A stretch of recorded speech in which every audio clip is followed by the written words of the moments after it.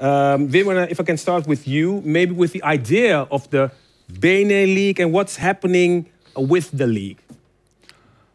I mean, I think we started talking to each other 2018 Yes. in Breda. So obviously the BeNeLeague had been an up and down idea over the past years, but we really started talking seriously. And I think once we both saw the opportunities, it didn't take too long to actually go a step further and really in depth in the concept. And why was the idea appealing to you?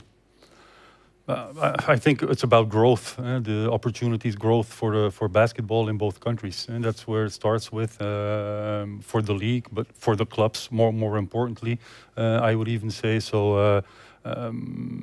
Growth. I mean, that's the basic idea.